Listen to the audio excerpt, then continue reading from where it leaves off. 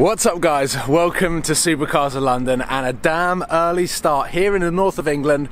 I'm in Liverpool today and I woke up at about 4:30 in the morning and took a 4-hour ride in my Audi A1 up the M1 and up the M6 to a very special place that I can't believe that I'm filming at today, and today is going to be insanely interesting and one that I cannot wait to get stuck into. I am here.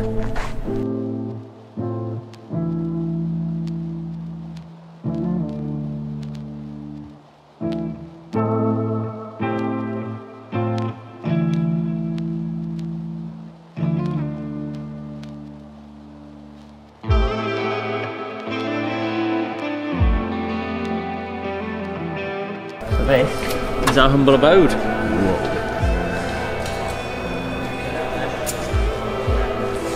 So yeah, obviously it's no Jaguar Land Rover, but it's a little bit more hands-on here. So we've got all the cars in their first part of the process here, getting their engines put in, wiring loom over there with Jay, engines, gearbox. Then it moves over to body fit.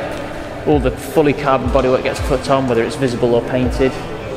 Then the customer comes in, has a seat fitting chassis done, custom moulded seat, custom moulded hand grips, goes onto the setup patch, gets set up, comes into the middle for final prep and cleaned, into the service bay, fueled, and then we go out into the Liverpool runway, which is what we'll do today.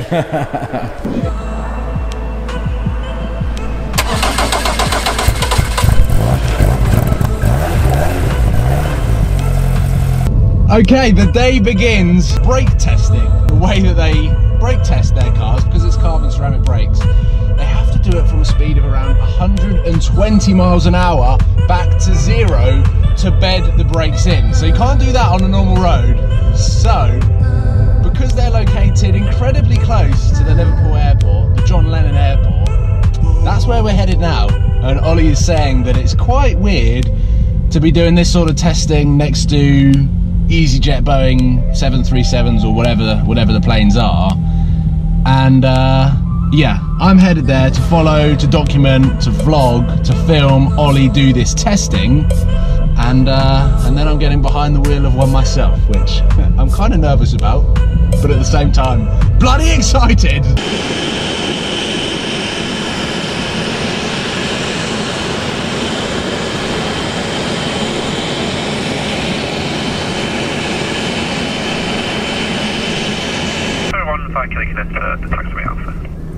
Thanks for that, Tower. The vehicle testing is going to begin now.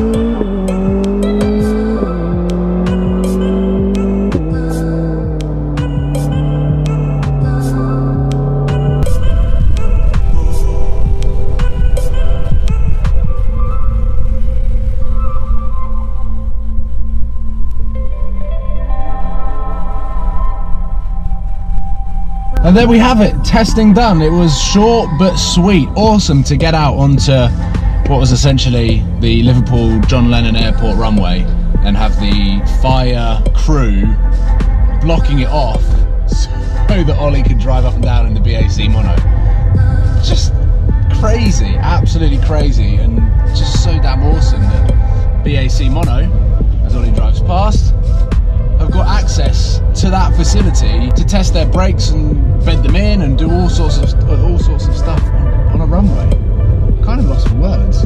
Now we are heading back to the factory, and the rain has stopped, which is ideal because I am going to have a go in one of these cars myself. I am going out in the first ever BAC Mono. It's got just under 300 brake horsepower and weighs around 600 kilos, so power to weight ratio is ridiculous. We are back at the factory and Ollie has now joined me after being such a cool guy driving that car up and down the runway. I was highly jealous, but Ollie, you've been working with BAC Mono now, BAC Mono, for quite a long time, and you're about to talk me through the controls on the car that I'm going to be driving. Yeah, exactly. So I can see the smile on your face already. I always say I can see the smile on the face of the driver through the helmet. It's that strong. But yeah, we just tested the car on the runway. A bit of rain, but you got it out of the way, so now it's nice and sunny for your drive. We'll talk you through the car and we'll get you on the road. Let's go. Just get in, just stand straight into the middle. It's all scratch-proof, stain-proof. And you just feed your legs straight down. Hopefully, the pedals will be at a good angle for just grab that belt. And then the further down you go, the more you'll want to sit higher initially, and then you'll start to get more comfortable and used to it, and you'll go lower and lower and lower.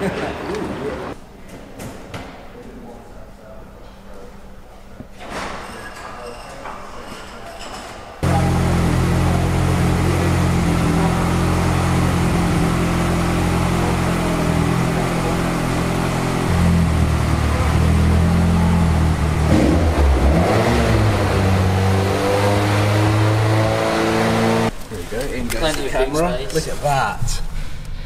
I have just completed my first mile in the BAC Mono, and I didn't film it because the GoPro is now going to be running. Ollie is filming the cars up. There was just enough fuel to get us to the petrol station. Right now, I'm going to go for a drive.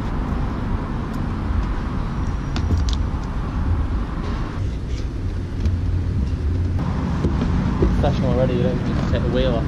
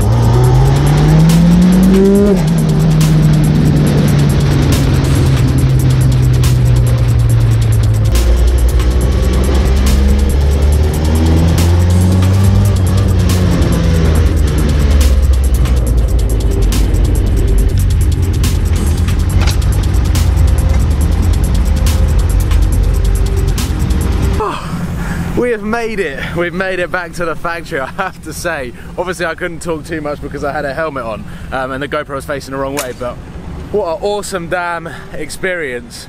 Ollie's just pushing cars back. I was saying it's kind of easier to manoeuvring them around. It's One finger. It's easier to push them around. But I was concentrating so much on like finding the biting point and doing the sequential gearbox, which I'm going to go over in the car. I've got 4 hours to drive home, so I might as well chat to you guys about what an awesome experience this was. Okay, I've immediately started the GoPro as I'm leaving the industrial estate that BAC Mono is based at, and oh my god, like I've just jumped out of the car, said goodbye to Ollie, and I mean, if you want a raw experience of automotive engineering racing that you can have on the road, that car is just the perfect thing. So my car that I was driving, the black one, that's their first ever car that they've built. So as they've been going on building customer cars and new press cars and coming up with new updates, the one that I was driving is slightly underpowered, believe it or not, slightly underpowered compared to the one that Ollie was driving, and slightly heavier. I mean, that was plenty for me.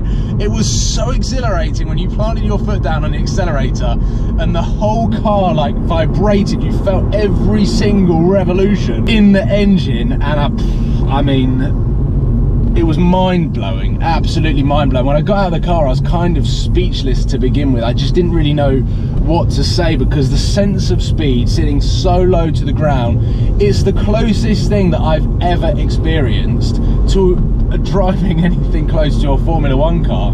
And I know it's probably still a way off, but it's got to be. It is the pinnacle of road-going version of a Formula 1 car. The sequential gearbox took a little while to get used to, because you had to dip the clutch when you were coming to a stop, and then find the biting point with the paddles that you probably would have seen. And then around town, Ollie was telling me that because that car and the gearbox is built to be going flat out around a track, it's better to dip the clutch to find the biting point when you're just driving around town, because it's a lot smoother than just having your foot on the accelerator and banging it into gear, which you would have seen me jolt a couple of times. Right now, I'm just going to get my head down and endure this drive home. Luckily the sun is shining and I need to pick up some food. So thank you for watching. Hopefully you've enjoyed this slightly different video to normal, but I've thoroughly enjoyed it, and hopefully the videos have done it justice. So subscribe if you haven't already, double thumbs up, and I will see you soon. Cheers guys.